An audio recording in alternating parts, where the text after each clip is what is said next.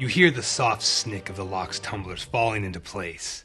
The leaded glass French doors swing silently open, and the rest of the party follows the tiefling rogue into the library. Moonlight streams in through the mullioned windows on the southern wall, rhyming the furniture and tall bookshelves in silver, making the polished mahogany gleam in the general gloom. I search for the stolen scroll. I check for traps. Check for secret doors! Okay, roll an investigation check. Obviously, a player making a low roll on an investigation or perception check is going to have an inkling that they've failed to succeed, and inevitably, they're going to feel like they've missed something. But if you can get your DM poker face down, and let's face it, that's the best kind of poker face, you might be able to help maintain some game immersion and satisfy that craving for discovery even when reacting to low dice rolls. Greetings, good humans, and welcome to Tabletop Alchemy, where sometimes we just talk about quick tips for new DMs, even if they're common knowledge and your host is beating a dead horse. No horses were harmed in the making of this video, at least not physically.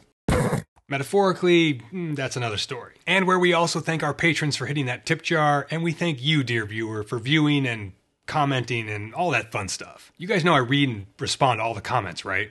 It's one of my favorite things to do. So let's talk about this one tabletop RPG game mechanic that's always bugged me just a little bit. Not the mechanic itself so much, but rather how using it sort of inevitably breaks immersion. I guess really all mechanics break immersion, so I guess that's not really what I'm getting at. This mechanic has a tendency to kind of break immersion in a protracted sense within a player's mind. The ubiquitous investigation check. And to some extent the perception check. There are whole videos out there on the differences between the two and when to use one versus the other, etc., but we're not getting into that today. Mostly because I have trouble parsing that out myself sometimes. Anyway, the gameplay that typically leads to an investigation check, like whatever's happening just prior to the call for one, is usually an interesting or engaging bit of scene setting, at least for me. And a good chunk of RPG gameplay is all about discovery, right? For me, discovery is one of the coolest, if not the coolest, aspect of, well, not just games, but real life. Discovering things, unraveling mysteries, seeing what's on the other side of that mountain, or what's at the end of this tunnel. It's all about that intrinsic human drive to explore, to find something new, to discover something. And investigation checks are like little poppers of discovery potential. So your players are getting into a scene you've set, and then there's this call for a game mechanic that carries an implicit notion that the player may well miss discovering something cool based on the roll of a die. And that's fine, that's part of this type of storytelling. The unpredictable nature of the story created by the RNG of die rolls is one of the core features of TTRPGs, right? But investigation checks are fun to make because they're all about discovery. The thing that's always bothered me about these checks is how a player will know or feel they missed something when they miss a DC, or target number, for those of you not into D&D. It's a bit of an inescapable metagame type thing. There's just no real way to avoid it. And there's always that delineation of the successful roll. Beat the DC, find the secret door. Fail the roll, find nothing. So I've started using a technique for checks like these that is A, almost certainly not new at all, and B, might be something you already do, whether consciously or subconsciously. My goals with the technique are to A, hit that discovery dopamine generator as much as possible, even when a player fails the check, and B, sort of Bondo over this hard break of success/fail. Bondo is what they use to fill in and smooth over like dents in cars and stuff. Anyway, the technique is a very simple concept. You ready for it? Here it comes. Bulleted lists. Huh? Well, I call them ABLs, ascending bulleted lists.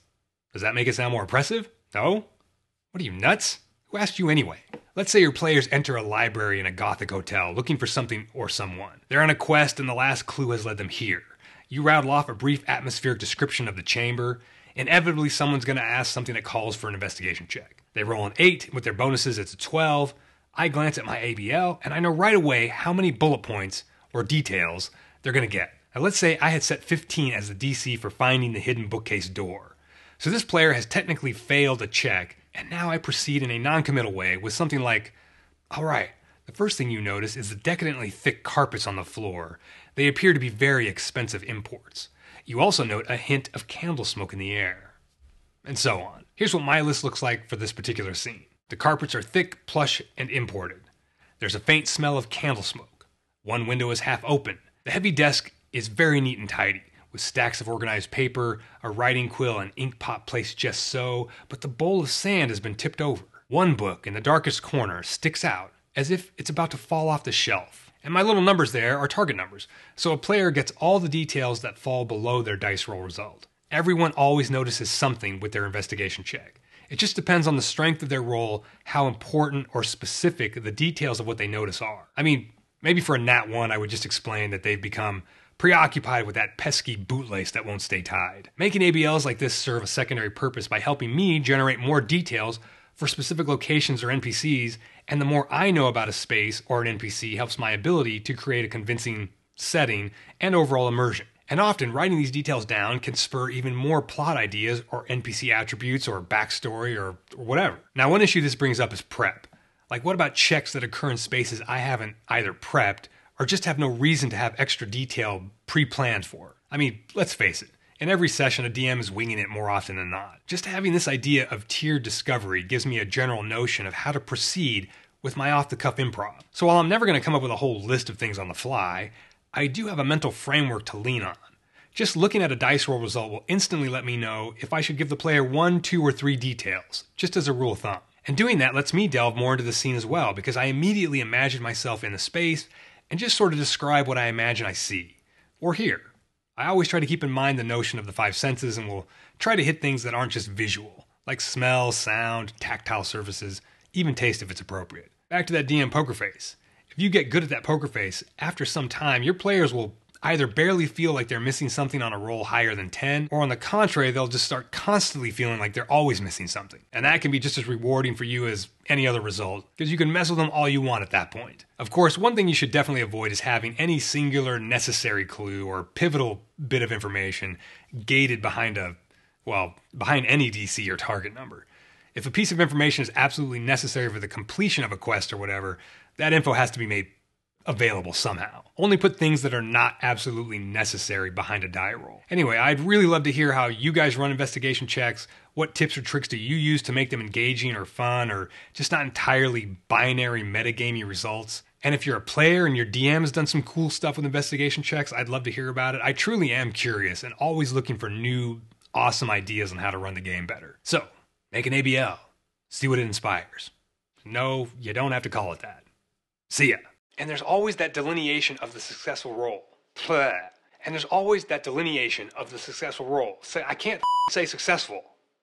That's why I'm not successful. And there's always that delineation of the successful